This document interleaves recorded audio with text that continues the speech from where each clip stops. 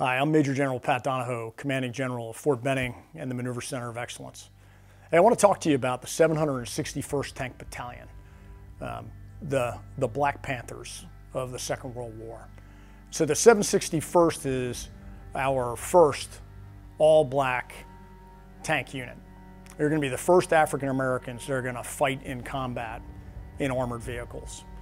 But the 761st Tank Battalion, they're going to form up with men from around the country, and then they're going to go to Louisiana, and they're going to train in Louisiana in the early 40s. And they're finally going to make their way to the east coast of the United States in 44 and be sent across to England as the United States and our allies invade France to liberate France on the 6th of June, 1944. By the end of the year, after the devastating losses that we suffer fighting across France, the 761st is going to be called forward by General George S. Patton, and he's going to call that battalion forward to join his Third Army in the pursuit of the Germans into Germany. And the 761st is going to fight all through that late fall and then into the early winter as they close in on the Rhine River. And they fight incredibly well. Most of the time they're going to get paired up with the 26th Infantry Division, the Yankee Division, and they'll work through some real distrust, this all-white infantry unit and this all-black tank battalion. And they're gonna figure out how to work together. And then they're gonna cut that battalion away. They're gonna send them to the 71st Infantry Division. And they're gonna have a really difficult time. The white members of the 71st trying to accept these great tankers as they're working through gaining their acceptance, proven on the field of battle. And that's a real challenge as we see those two units try to figure out how they're going to work together. There's a staff sergeant, there's a tank commander in the 761st. His name is Reuben Rivers. And Rivers is going to constantly pull his tank forward of his supporting infantry. He's going to do it time and time again in the fight towards the Rhine River. He's going to dismount his tank in plain view of German soldiers. He's going to be shot at.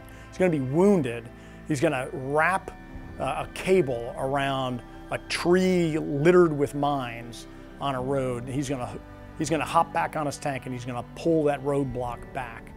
And he's going to be so badly wounded that they want to evacuate him. He's going to refuse evacuation.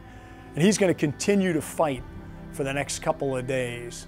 Eventually he'll do a similar act of heroism and be killed on the field of battle in France. He's going to actually be awarded the Medal of Honor for conspicuous gallantry. And that Reuben Rivers, that is an incredibly brave, talented young tanker, right? And then right about the time Reuben Rivers dies in France, the Germans attack through the Ardennes and what becomes known as the Battle of the Bulge. The 761st is going to be ordered by General Patton to make an absolute 90-degree left turn and lead as they counterattack to relieve Bastogne.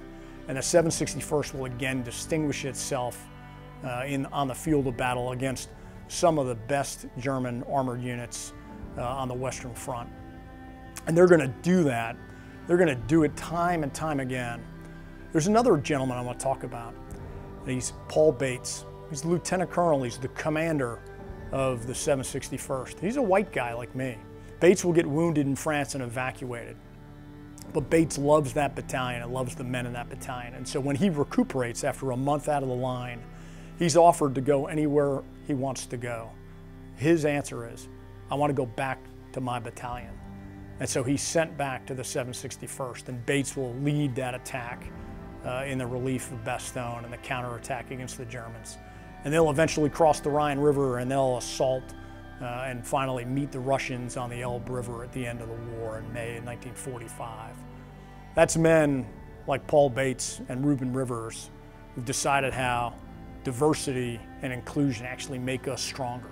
And the 761st ends up being the epitome of what it is for American units to come out fighting. And that's the motto of the 761st Battalion.